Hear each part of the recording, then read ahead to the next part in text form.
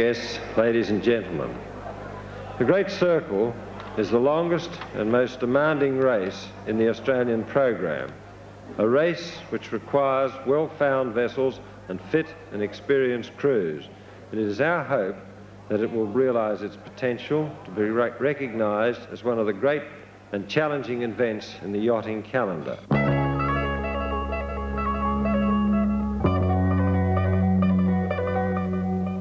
Second on corrected time, Ocean Racing Club of Victoria Trophy, second in Division 1, third on arbitrary handicap, superstar Keith Farfel.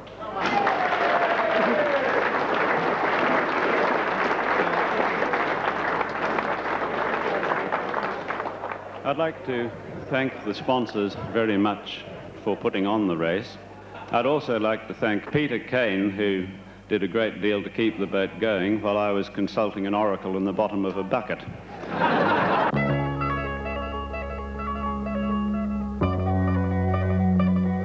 Line honours, Golden Fleece Petroleum Trophy, and third in Division 1, SISKA Roller-Tasca.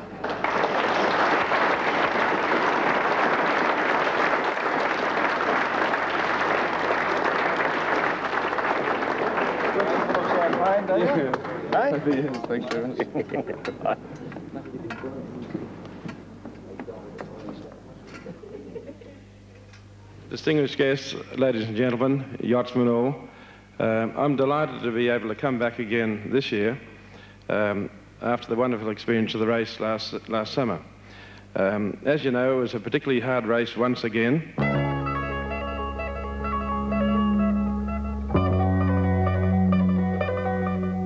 First on corrected time, State of Victoria Trophy, challenge Lou Abrahams.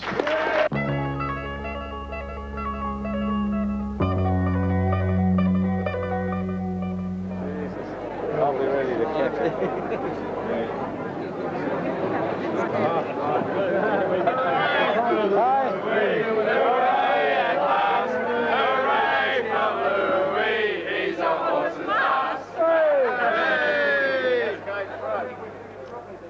Sunday, the 13th of January 1980, was hardly the average summery day at Portsea on the southern end of Port Phillip Bay. For the thousands of people who turned out to watch the start of Australia's longest and most challenging yacht race, it was a case of trying to stay dry and warm. But such comforts were the furthest things from the minds of the crews of the yachts entered in the Golden Fleece Great Circle Yacht Race. Yachts of all sizes would take their crews over 800 miles around Tasmania, non-stop, to finish at Flinders on Western Port Bay. Well, I suppose it'll be one of the last of the big adventures that one can participate in as a city person, and we got a lot of self-satisfaction out of doing this sort of thing. We're one of the three smallest boats in the race, so the only time we're going to see SISKA is between here and the heads.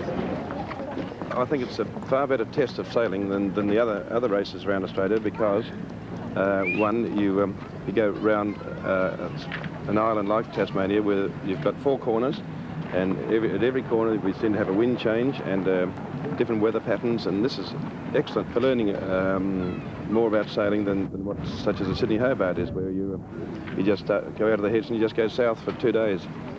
You know, I think it's a wonderful race. I think it could be a little bit on the dangerous side if we got very strong winds around Circle, but the boats today are very seaworthy and they're becoming more so all the time, and the weather is it's quite acceptable to all the modern boats. We have quality in this fleet. We some very good boats. We have SISKA, the winner of the previous Great Circle, the inaugural one. And we have Lou Abrahams Challenge, which is a brand new Sparkman and Stevens yacht, and she's proved herself. She's won the King of the Derwent race after the Sydney Hobart, and I predict a great future for her in ocean racing. And as we go down, you've got Superstar, who represented Australia in the Admiral's Cup 2 years ago. We have a good fleet for an interesting race. We are a little smaller than some other boats, but we will be right with them. If it's very windy, well, it's physically tough. If it's light winds, it's mentally tough. You know, you've got to keep concentrating for days on end, and it's difficult. I've done a lot of the various ocean races around the world, and I think this is a very demanding one. It's one that I was a bit critical of when I was chairman of the VYC Safety Committee, and I think it's good to go and have a look at it. Whether I'll feel that way if it's 60 knots on the nose around the bottom, I don't know.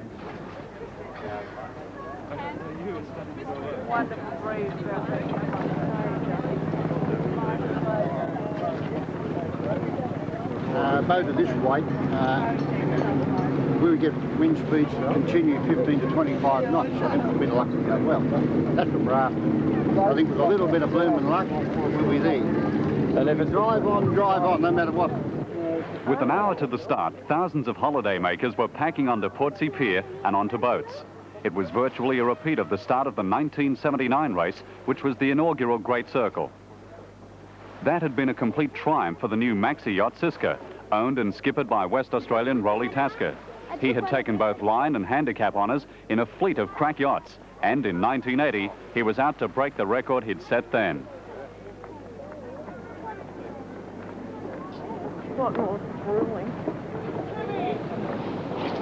Everybody, black leg. Hey, you want your bag? Crews keep a sharp eye on the wind as they rig their craft. The southerly of 15 to 20 knots guarantees a quick trip from the start to the heads where the yachts enter the notorious Bass Strait and make for northeast Tasmania to begin their circumnavigation. Guests pack the restored topsail schooner Alma-Dopal, which is anchored at the seaward end of the line and is the official starting boat. Ease your mind a bit now. The 10 minutes before the start are crucial to the manoeuvring crews. Ideally, each yacht wants to be on its own without having its wind taken by other yachts, and to hit the line at top speed as the gun fires. To be late gives the opposition an early break, and to hit the line early means sailing back around to recross the line while the fleet sails off into the distance. The seconds tick away, and tension mounts as the skippers try to get their yachts positioned for that ideal start. Superstar nears the Alma-Dopal at the leeward end of the line and looks good until SISKA makes a daring tack and grabs her wind. Righto, hard on now. Let's get them going. 50. Challenge is at the other end of the line, further inshore. At one stage, she was early and had to bear away. But now, skipper Lou Abrahams has her out on her own and well positioned, as is SISKA down to leeward with Tasker at the helm. Up you go. The wind direction gives skippers a tough decision over whether they'll be able to hoist their spinnakers. Most have them ready as the final countdown and final dash to the line begins. 5, 4, 3, 2, 1, go.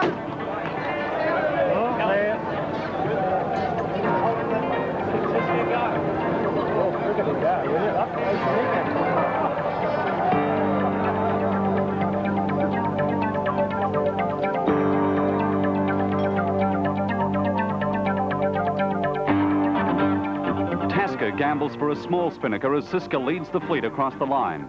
Each member of the 13-man crew has his hands full as they work the 76-foot maxi. Patrol boats keep the spectator fleet back as they struggle to set the spinnaker on the way to the heads and Bass Strait.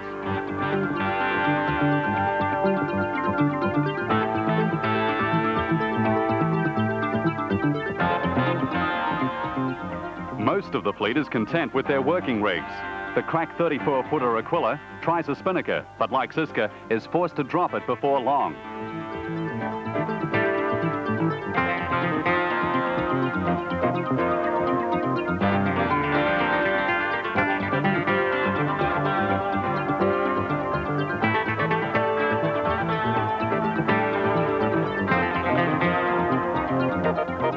Barfor's Superstar holds third place behind SISKA and Challenge.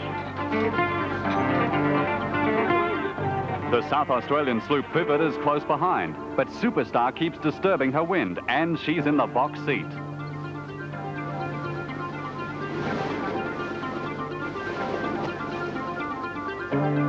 As the yachts approach Bass Strait, they begin shortening sail as they leave the protection of land.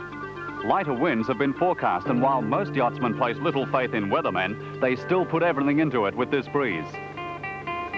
SISKA's crew is a well-knit team, some of them having been on board for over 30,000 miles of racing all over the world. The heads to Port Phillip Bay have claimed several vessels and lives since the first ship, the Lady Nelson, passed through them in 1802. And these skippers carefully choose their courses. As soon as she has room, SISKA goes about and heads for the northeast of Tasmania. Behind, the smaller yachts find it tougher going. With the thrill of the start and the race to the heads out of the way, now it's down to business and a challenge of racing more than 800 miles through waters including the roaring 40s.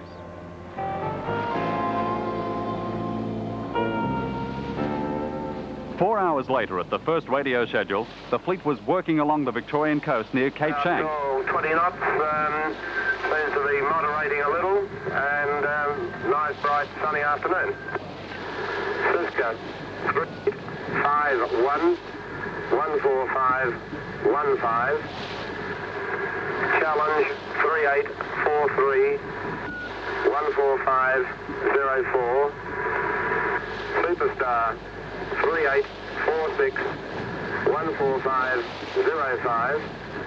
Vivid 843 14504.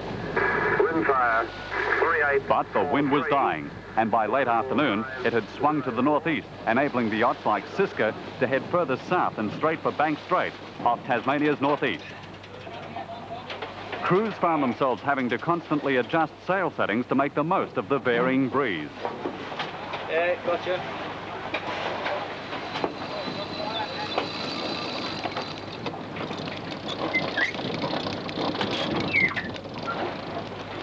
As night fell, SISKA was well in front of Superstar and Challenge, with the light breeze seeing Bass Strait in a tame mood.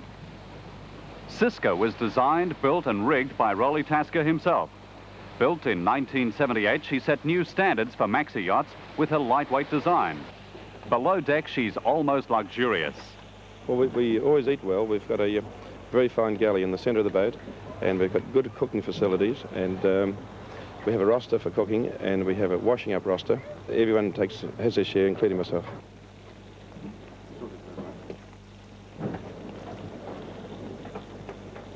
Superstar is 30 feet shorter than SISKA, and the crew comforts are hardly identical. But sunrise on the second day found her lying second on the Bass Strait crossing, just a few miles ahead of Challenge.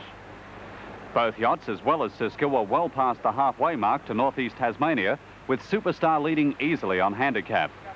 At this early stage, she had really thrown down the gauntlet.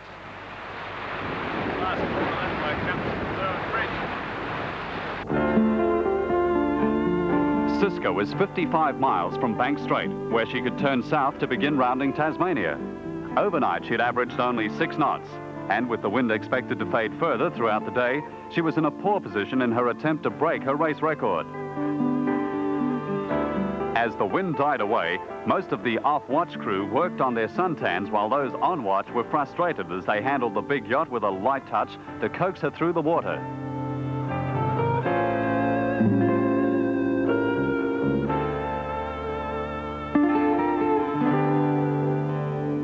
As the fleet was spread over about 50 miles, fortunes varied in the fluctuating breezes.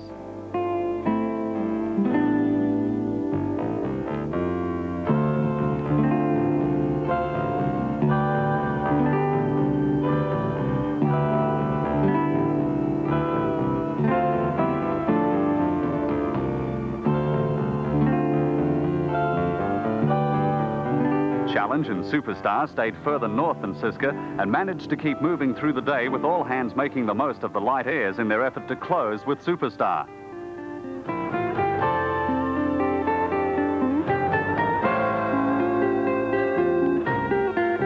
Later in the morning and within sight of the Tasmanian landmass, SISKA was well and truly becalmed. Carrying a lightweight coaster foresail, she could only make enough way through the water to be pointing in the right direction. She was going nowhere.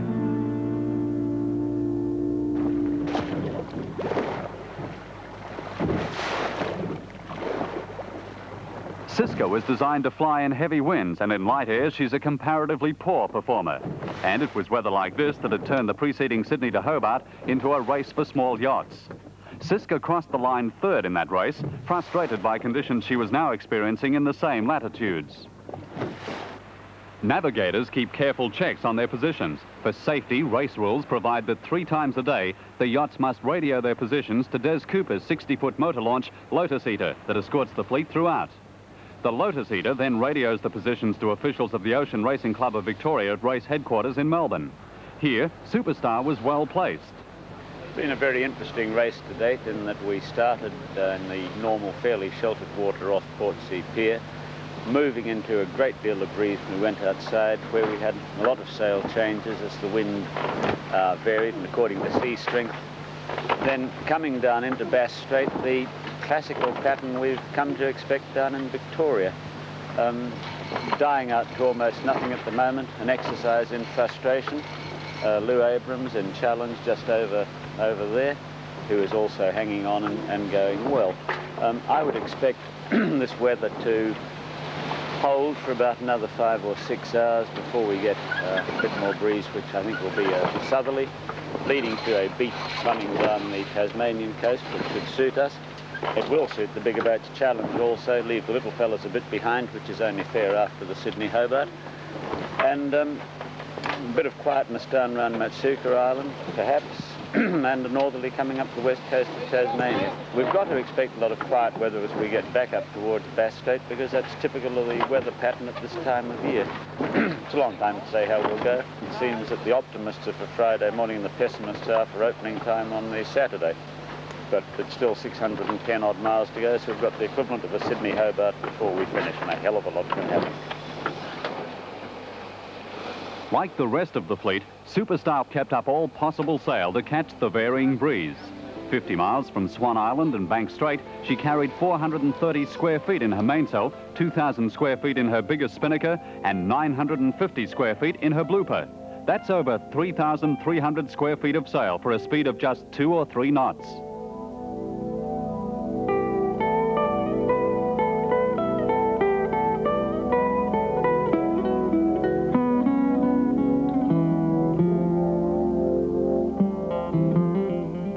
Dusk, and SISKA finally had enough breeze to pass through Bank Strait and around Swan Island, with the lighthouse marking the turn south.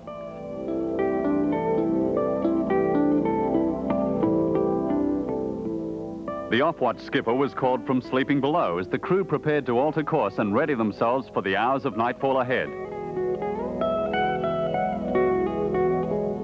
For SISKA, like all Great Circle entrants, the rounding of Swan Island marked the first important landmark of the race.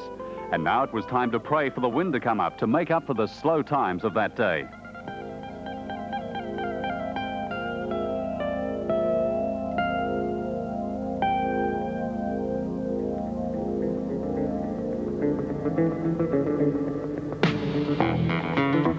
Prayers for strong winds were answered with credit when a gale hit the fleet overnight. Dawn found rimfire through Bank Strait and heading south in 4th position. The 50 to 60 knot winds and huge seas saw her surfing as she kept on a lot of sail area. But it was to be too much, as later she fell off a wave, cracking a bulkhead and being forced to retire. Passing through Bank Strait, the smallest yacht in the fleet, Morandoo, was well placed, but also heading for retirement. She'd broken her main boom during the night and had to withdraw into the shelter of Swan Island.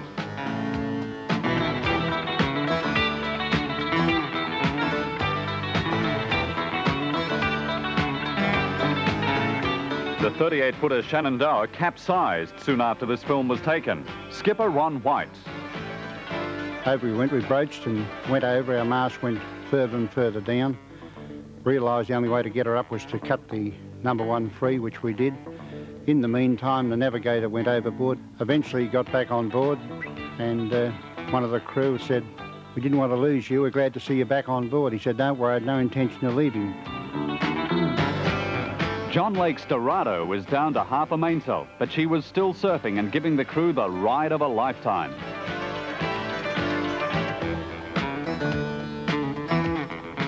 Eastern Morning was down to just a jib, but the storm had torn her sails badly and her crew had to shelter and spend 24 hours repairing sails before resuming the race.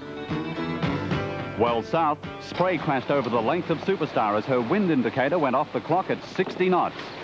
The gale had gone against the blue-hulled veteran as challenge had passed her after they rounded Swan Island.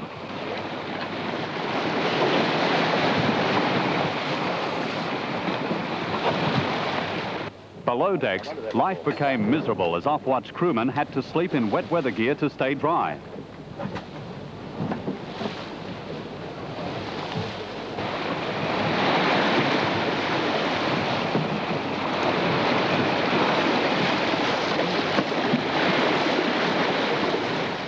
In this kind of weather, it doesn't matter what the yacht is, it will be wet down below, and the crew will be wet, wherever they are. Water slops around the cabin, bunks and sleeping bags are damp, and some crew members are seasick.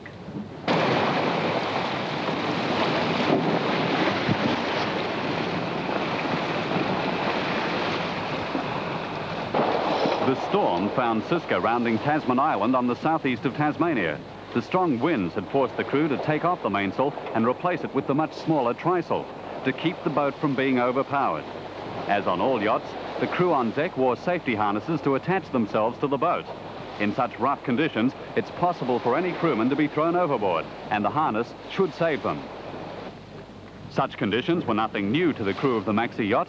They'd sailed through similar winds to finish third in the previous year's Fastnet race in England, where a violent storm took 15 lives. The next day, Jock Starrock, chairman of the race organising committee, took to the air by helicopter off Tasmania's south coast to check the fleet. Starrock's had a lifetime of ocean racing, including 2 challenges for the America's Cup in Gretel and Dame Patty. The continuing bad weather kept the helicopter below 100 feet, and it was difficult searching for the yachts with visibility down to a couple of miles. Finally, southwest of Hobart, Challenge appeared out of the gloom, lying second in the fleet, 120 miles behind SISKA and just 9 miles ahead of Superstar. In big seas, she had plenty of wind. She's got quite a bit of breeze down there. She's got 3 reefs in the mainsail, a number 4 headsail on, so she hasn't got much sail and she's carrying it very nicely. Right, moving along at 6.5 to 7 knots. Let's have a close look at it, Jock. Describe the boat. It's a new boat, isn't it? Yes, a new Spartan Stevens design yacht, 46 feet in length overall. She's only launched in December of this year and has been going very well. There's 5 on deck, you can see, and the other 5 would be down below off watch. You can see the size of the seas that she's heading into there. They seem to be more head-on than what the wind is. And they'll be holding her back. You watch when she hits this sea now. See that, Rick? Bounces into that one. Look at this one coming now. You see that? Yep. And then bang, into a hole. You don't have to be silly, but it's a great help. All these sails look to be intact and he seems to be sailing along very nicely. Come off watch and they'll go down and change into some dry clothes and then have a sleep, and then they're ready for the next time. Right. Probably be 4 hours on and 4 hours off. Yep. You see the seas that she's heading into now? Yep. They're rather large out here.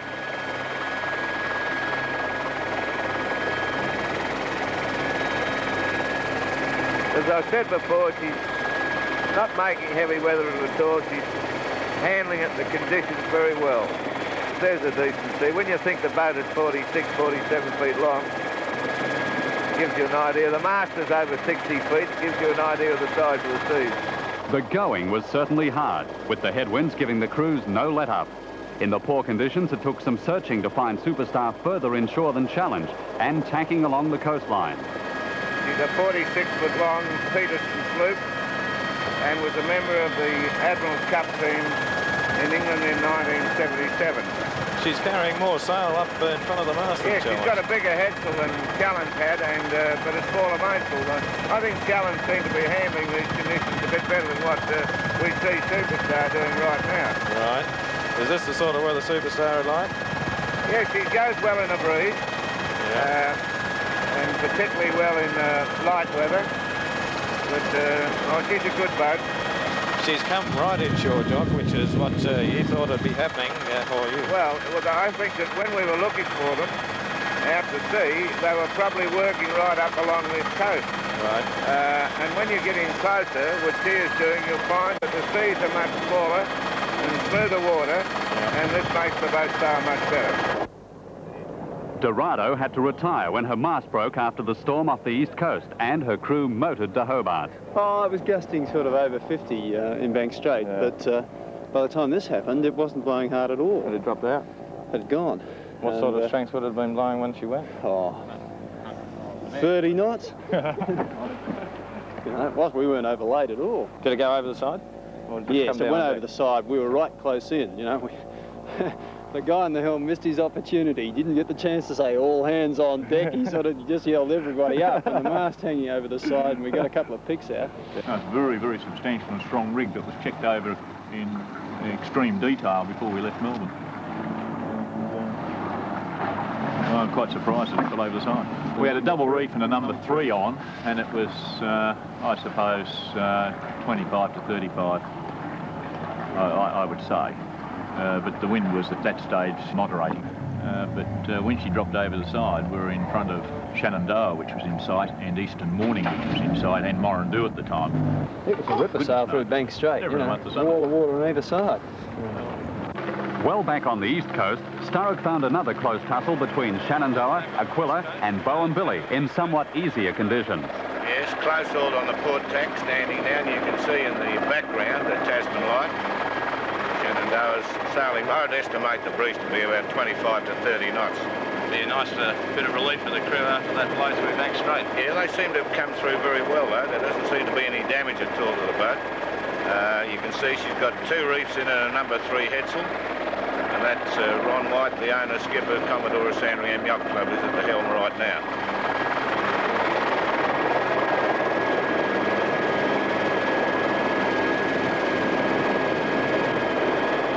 Bowen Billy, and this is the first time the crew's had this boat in anything of a major race. Yeah, she just changed hands. She's got a new owner and a new crew aboard. My word, that jib looks as if it could be trimmed in a bit better. But she's sailing very nicely. She's another Sparkman and Stevens design, and she's handling those conditions well.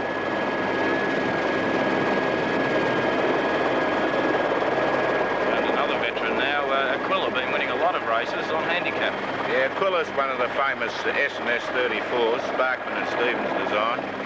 Actually, she's a sister ship to Ted Heath's boat, Morning Cloud, which won the Sydney Hobart race.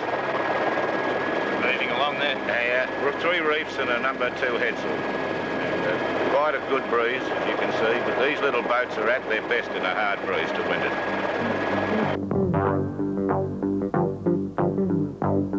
Wednesday morning found SISKA around the southwest of Tasmania, and with ideal conditions for the first time in the Great Circle. The strong southwesterly allowed her crew to ease sheets and power along. In fact, into first place on handicap, and with an excellent chance of breaking the record.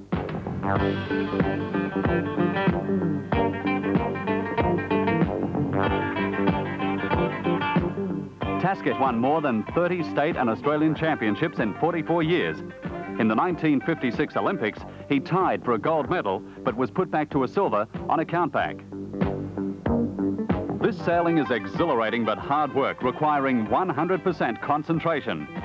Tasker, called RLT by his crew, is highly respected by the crew that he drives hard at all times. I'm a watch captain, and I have another watch captain, which means that I'm on the helm almost for 3 hours, and then we have another watch.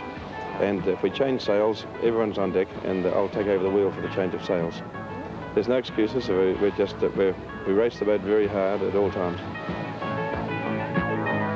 Rounding Matsyker Island off the southwest of Tasmania later, Superstar's crew has an extra burden with trouble aloft.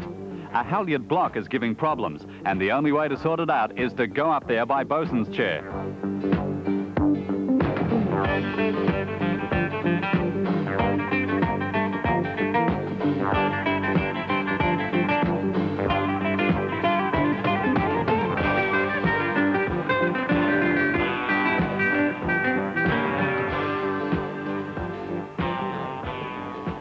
As SISKA makes her way up the west coast, the weather is warming up, and life on board returns to normal.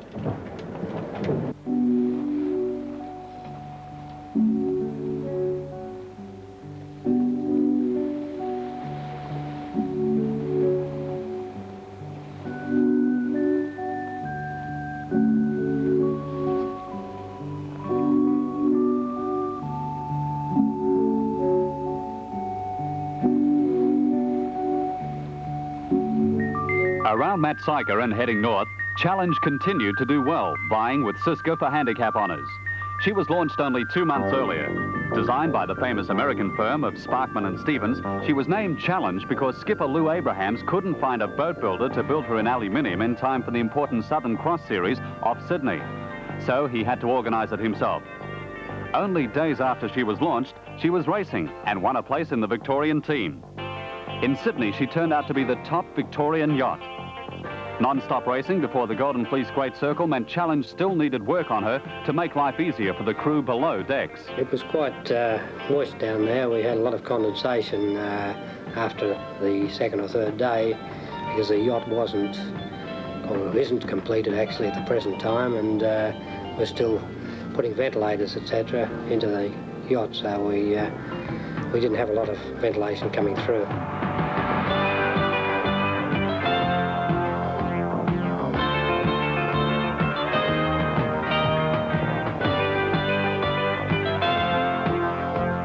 Thursday afternoon placed SISKA with 100 miles to go, with 170 miles to Challenge and just 9 miles to Superstar off the southwest coast. Attention now focused on SISKA as headwinds and an adverse tide slowed her progress as she left Tasmania and re-entered Bass Strait.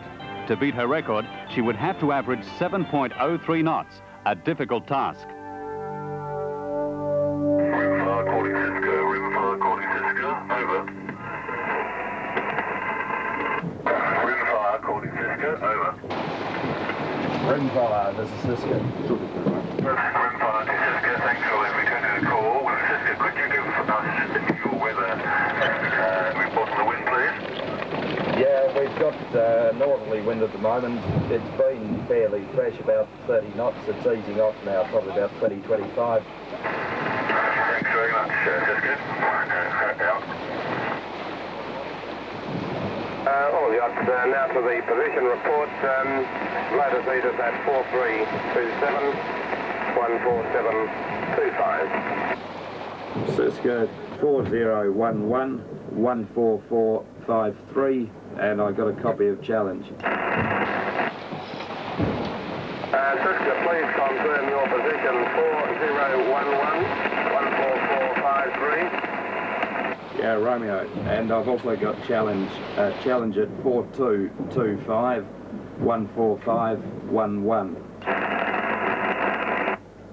Thanks, SISKA.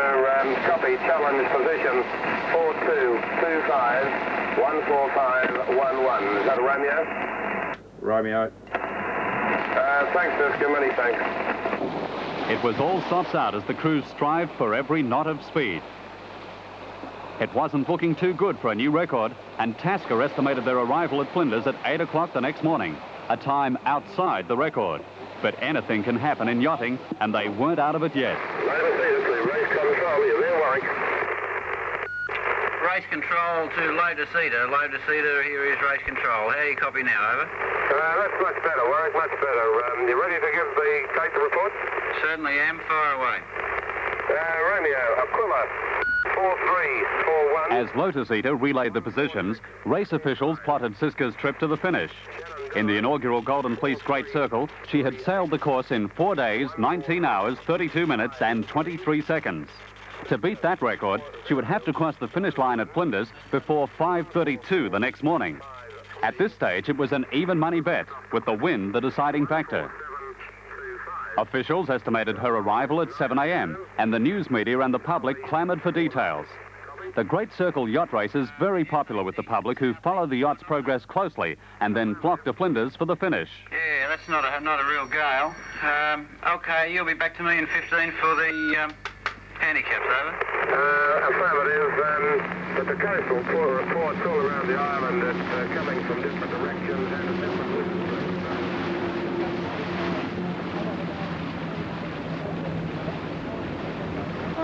SISKA finally caught most people unawares. She'd had favourable winds overnight, and at 7 minutes to 5, she crossed the finishing line at Flinders in Western Port Bay. She'd finally done it, finishing 2 hours earlier than expected, and she'd broken her record by just 39 minutes and 22 seconds. And that was after 800 miles and all types of conditions, from flat calms in Bass Strait to a southerly buster in the roaring 40s during their time of 4 days and just less than 19 hours. Even at the early hour, people watched from the pier as SISKA anchored and received some very welcome visitors. This was one of the few races where Rowley's wife Sarah and their 6-year-old daughter Sophie had not been part of the crew. As well as helping work the boat when she sails, Sarah is invaluable as she handles all the organisation necessary to keep the big yacht racing. Gang, where's my man? Have a beer. For the crew, there's a tremendous feeling of elation when they start packing the gear away and ride at anchor. They've faced the challenge and won. Their average speed in the Great Circle had been a fraction under 7 knots. Doesn't matter, I'll find it, JP. It's probably down below somewhere. Cheers. Cheers, mate. As the mainsail is furled, it's time to relax and unwind and look forward to sleeping in a warm and dry bed that is not moving all the time. No more rude awakenings with someone shouting for everyone to go on deck for a sail change. Now it's time for a break. But soon they'll be back at it again, and they wouldn't swap.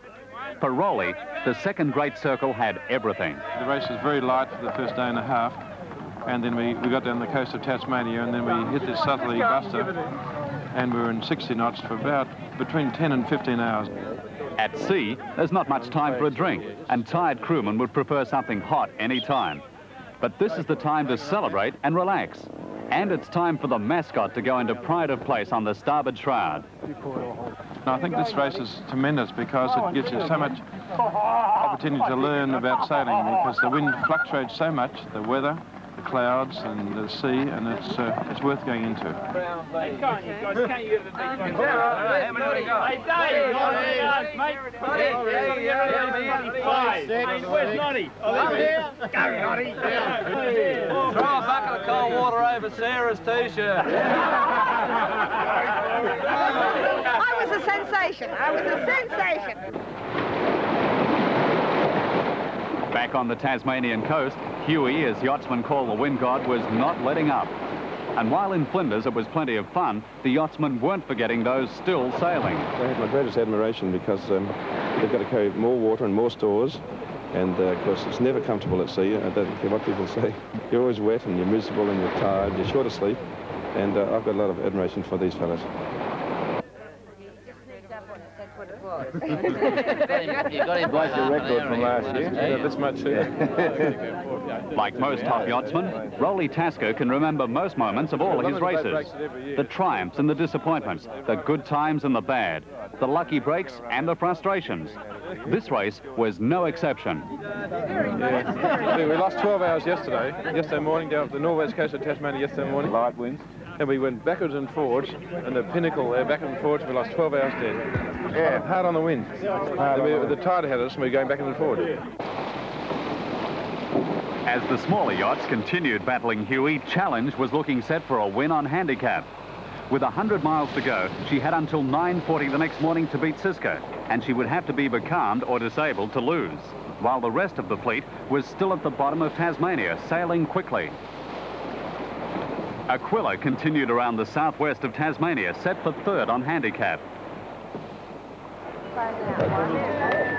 At 1 minute to midnight, the sloop from Sandringham crossed the line, easily beating her deadline to take handicap honours from SISKA. Challenge had taken 5 days, 13 hours, 59 minutes and 9 seconds to sail the Great Circle, and it was a triumph for the new yacht.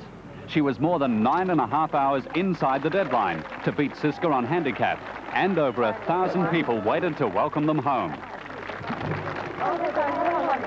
The race had been the toughest test for the new yacht, and she'd passed with flying colours. For those on board, it was a fitting thrill to be greeted by so many waiting to share their success. Matt Syker, Force 10, mate. A little bit of masochism. You got to believe in it.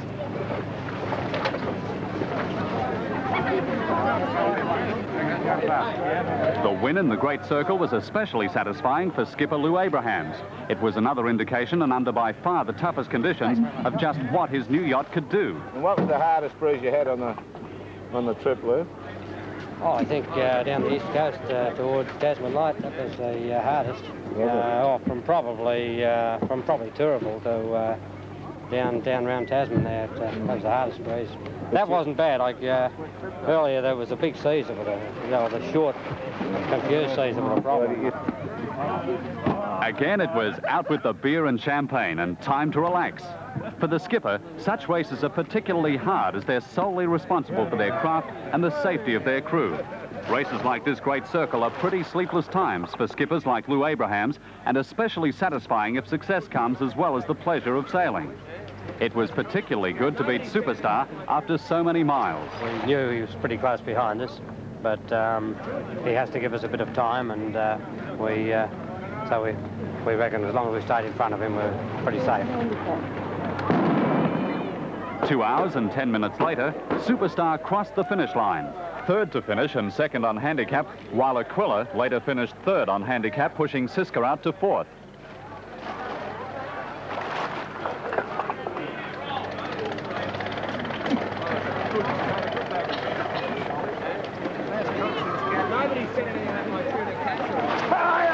Even after 2 o'clock in the morning, there were hundreds of people to welcome her crew home. Very satisfying for the crew as they finished the Golden Fleece Great Circle Yacht Race. I'll get a lift back with you if I can to Portsea. I don't want you, Red, I want the beer. Where's Timo? I want to see his face. Where is he? Mind your hand there, Russ. You won't be far away from it. How does he look? You won't be far away. Doesn't blow like it used to. Hey, Rat. Hey, Rat. Hey, Rat. Doesn't blow like it used to. Don't toss that bloody handle. John, get on board now. Take it. Get on board now. I'll be in charge of this. We're happy with our performance going down towards Bank Straight there. Good bit of a spinnaker run.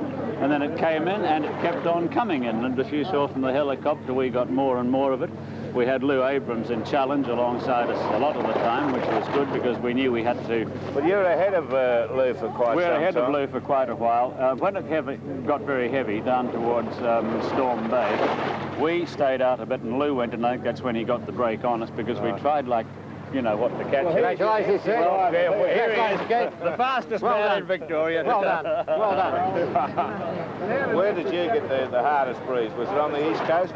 The hardest breeze was on the east coast, coming down towards South Bruni. Well, it's amazing when you think back to the Hobart race, only a week before, when we were all but calmed on the east coast, and then you struck the toughest weather of the whole race on the east coast. We had it reading 60 on our wind thing and jammed up, so it must have been gusting over 70. The seas were not all that bad, but Jesus, I've never seen so much wind in all my life, and it just kept going. You know, there was no beginning or end to it, but the blokes all handled it very well. Getting around Matsuka, a lot of wind, but I think all this talk about it being a dangerous race is all a whole heap of bullshit. You okay? Yeah, I'm okay. I'm just trying to get out of the water. Someone will come. What are you doing? I fell in. I told you it's too cold down there. After every tough yacht race, there's someone who slips, and others who swear it's their last. Ask me if I'm going again. Well, you've done it twice now. Last year I said no way. I went.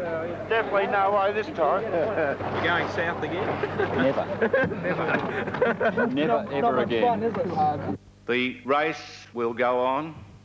I know that many people who say at this time, never again, will be looking for berths for the next year.